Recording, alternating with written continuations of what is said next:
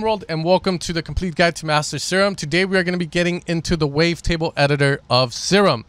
Now, I'm not going to lie, guys, when it comes to the wavetable editor of Serum, I'm not an expert. However, when it comes to creating good wavetables, I can guide you on how to do it in my own way.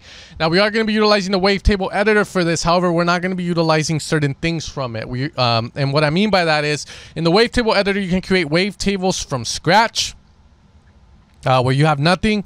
And you can create something by drawing it in, which you can see on your left side here. Now, we're going to talk a little bit about where everything is located in the wavetable editor and what some of the single processes and more features you can see here do, which is going to be very useful when you're creating your own wavetables, okay?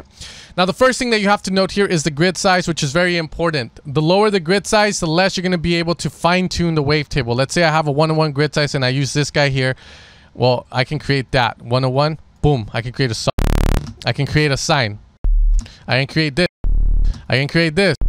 I don't know what I would call that. I can create a sine saw hybrid, which is a lot more subby. I can create the inversion of that. I can smoothen this out. So, you know, do a lot of cool stuff with that. But essentially, that's what the grid size is for. Now, to the left of that, we're going to have here our wavetable number. What that means is how many wavetables we have. You can create some by clicking the plus, and you can have up to a total of 256 different wavetable positions. Minus deletes it, as you can see. Here we have our copy and paste. So let's say we have something like this. We create a new wavetable here, and let's assume that there's nothing there. I can copy this guy and then paste it. Okay. To the right of that here, we're going to have our undo and our redo. We're going to have formulas here, which you can enter if you know math on how to create these waveforms, or you can use some of the ones Steve Duda has provided. I generally use these, however, because I never found use for them. You can create a saw, high pass saw, use multis and vice versa if you want to use those. Okay, at the top, we're going to have our additive synthesis part, which I stated I really don't know how to use, and I recommend that you guys watch a tutorial on it if you want to. I have yet to find a good one which explains it really good to me, where I can make something out of my top of my head, so I rarely bother with it, so I'm not going to be able to explain that for you guys. At the top left of that, we have our oscillator A and our oscillator B, so we can switch between the oscillators, and this is going to be useful for the way that I create my wavetables. And then here we're going to have a zoom feature for our bin. Okay. With that being said, to the left, we're going to have our tools for writing in our wavetables. Let's say we want to create a saw, like I stated. The grid size is very important. You can do saw kind of vibes going to the right, to the left, sine, little sine wave. We can do the little cosine. We can do smoothing this out here with this guy here, which is sort of like a saw, kind of, let's just call it a writing tool, but it's a little bit more smooth. Okay, then we have the reverse of that. Okay, and then here we're going to have something which smoothens this out. Pretty much makes it just straight across. And then we're going to have the inversion of that, or the more smoother siney version of it. As you can see, it creates these sort of like mountains. Okay, below that we have our amplitude control for each specific grid. And what I mean by amplitude is going to be in that specific section, how high up or how low it is in terms of amplitude. Then here we're going to have the spectral, which is cool in a way. This sounds very wavetable-ish, and it gives a spectral vibe, and I'll show you guys what that means once we get into the morphs. Okay, you can pull down to apply the effect more smoothly. So that way, let's say you have a sine wave, and we're going to do that here. Then we can apply this and slowly degrade it in quality or give it a spectral vibe.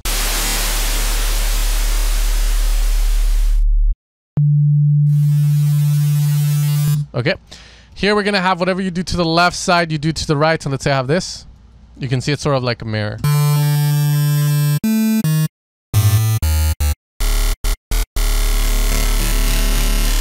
Okay, that's gonna be all our editors there in the way that we're going to draw stuff in. I call them different writing tools. Like when you use MS Paint, you have the big circle, the little circle, a pencil tool, and vice versa. Same thing here. Again, if you want to create more fine tuning, then make the grid size a lot higher. You can do a lot of cool stuff here with this single one. You can just create like... Okay, cool. Okay, now at the top here, we're going to have our single processes. What that means is that if we have a multiple amount of wavetable positions, as you can see, when I use the single one here, then essentially what's happening is I'm just doing it to the one wavetable position I'm at.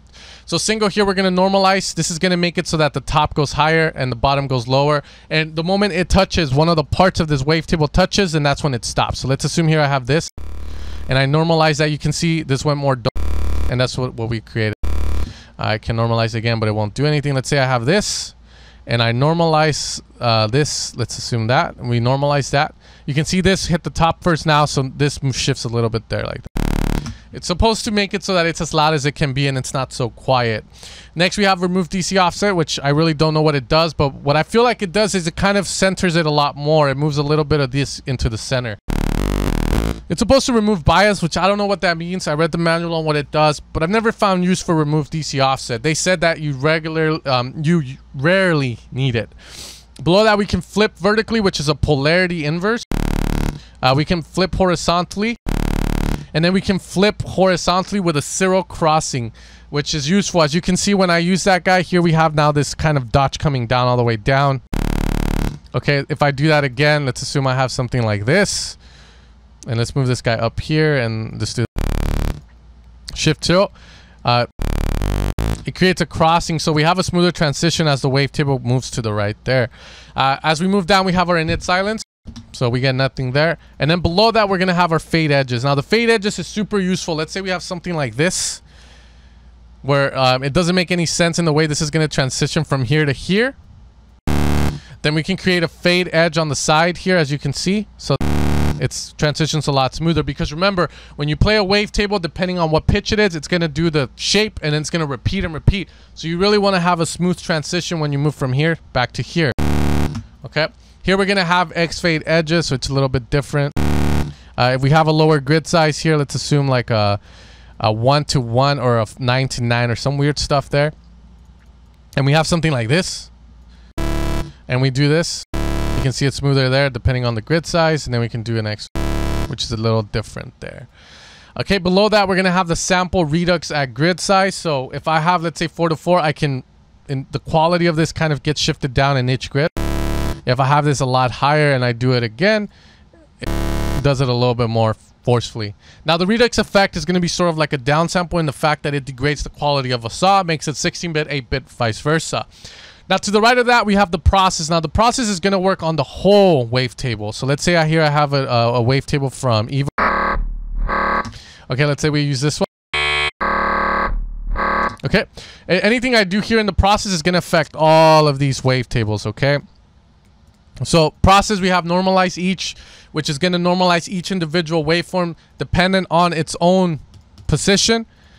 If I do normalize max from all frames, it's going to look at all of them and find a normalization where it normalizes all the wavetables. If one of them reaches the top and it only increases by 2 dB boost, all of them will get increased by a 2 dB boost. However, if you do the other one, which is a normalize each, then let's say one of them gets boosted by 10 because it's so damn quiet. The other one isn't going to get boosted by 10. It's going to get boosted dependent on what it needs, okay? That is the biggest thing here. Very useful when you're making wavetables where you want them to all sound equally as loud. Okay, now as we move down from that, we have flip vertical, flip horizontal, fade edges, X fade edges, and vice versa. Those you already know what they do. Similar to the single, except it does it to all of them, which is again very useful. One new things we get here, we have remove fundamental, which is a high pass filter to the sound. It kind of puts a high pass filter, makes it so it's not as subby. Sometimes it works, sometimes it doesn't, but that's essentially what that is doing. Next, we have a sample redux for all of it. Now, the next one we have is resize tables to half. So 2 times total number. What that means is that we're going to create double the amount of waveforms or wavetable positions, because we're going to cut this down the line and make this a new wavetable. So if I do it right now and I do if I do 2 times total number, you can see from 4 to 8, and now here saw, bottom part of the saw, and vice versa, okay? We can redo that with the next one, which is half total number. So let's say I have 4 wavetables. I can push it close together so the wavetables get divided by 2. So now we only have 2 because now we've added them together. Okay.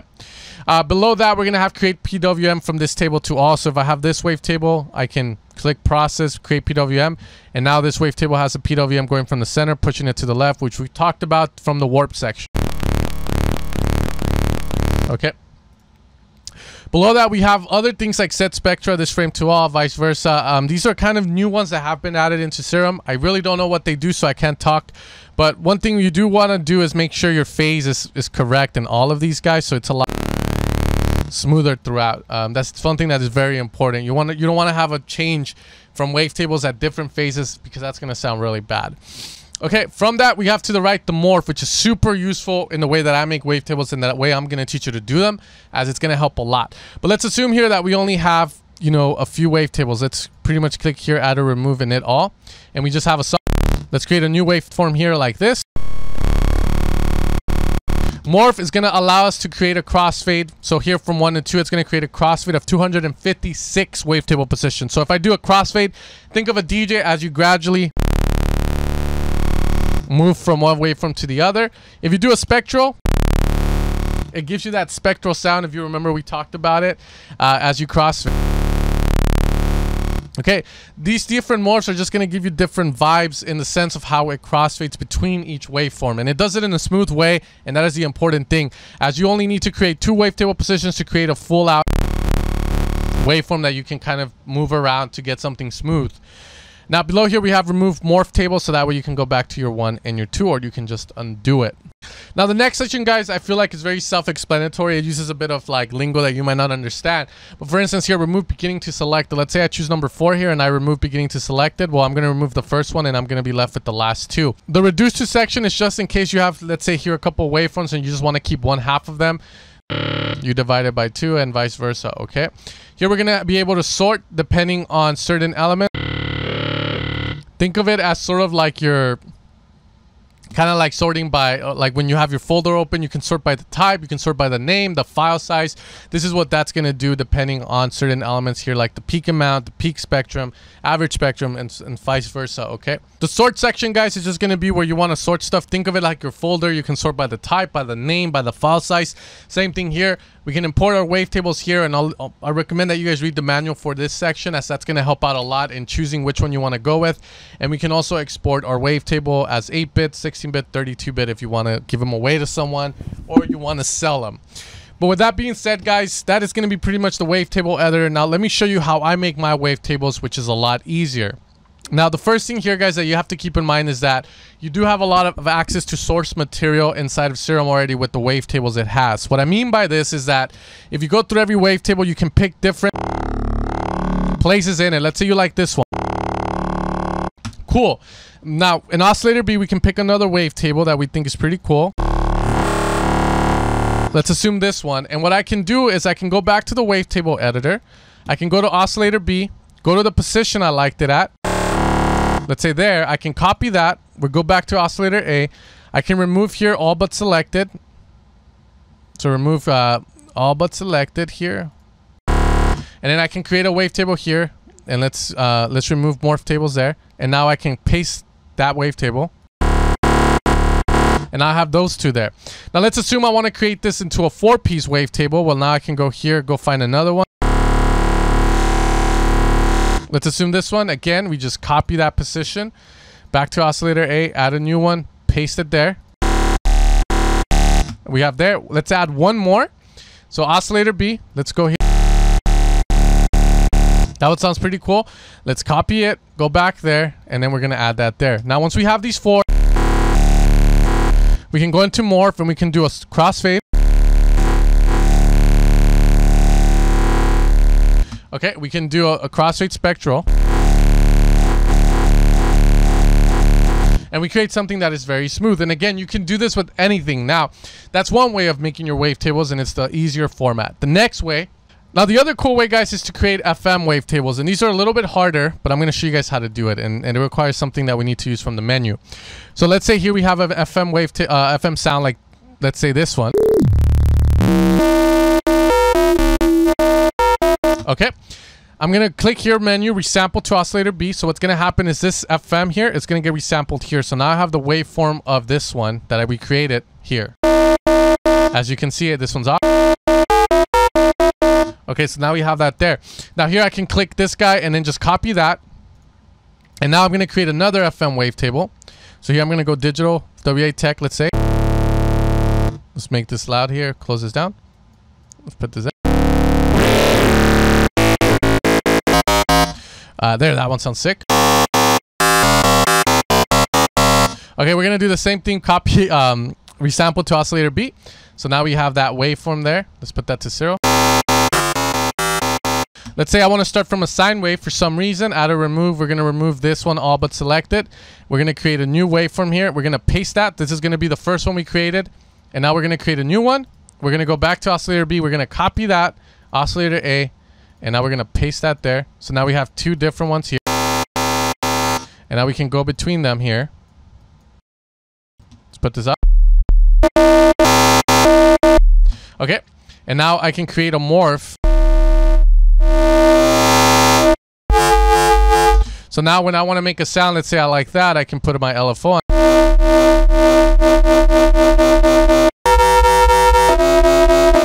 Mono legato it.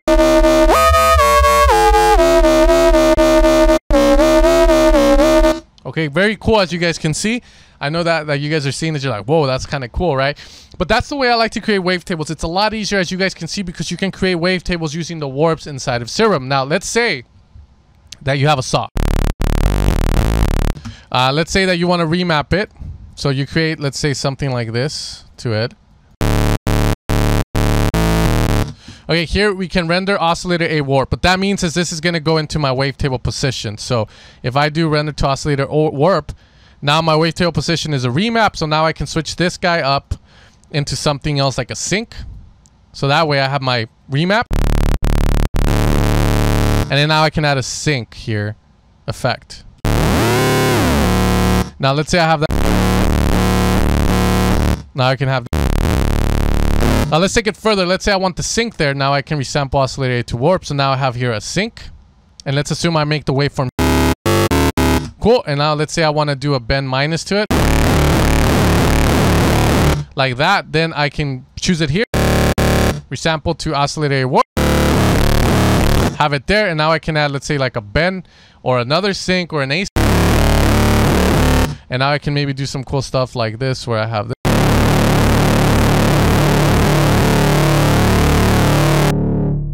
We can have that.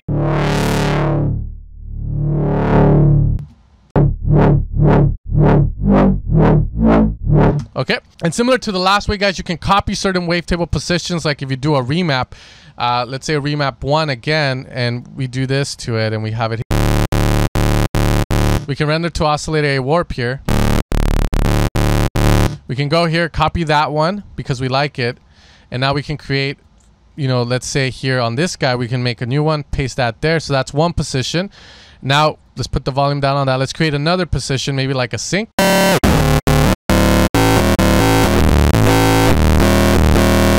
Let's say that we can render to oscillator A warp. Now pick our position we like. Copy that. Go back to oscillator B, make a new position, paste that. Okay, cool. Let's assume that's what we want. And then we can create this sort of morph. And now we have. Now, again, if you want to add movement to this bend minus, you can do so. And again, guys, you can create as many wavetable positions as you need and create a crossfade up to like 10, up to 20. It's up to you to do that, but that's how we would create wavetables, guys. And in the menu, you're going to find all that. Resample to oscillator A, as you guys saw. We have this here.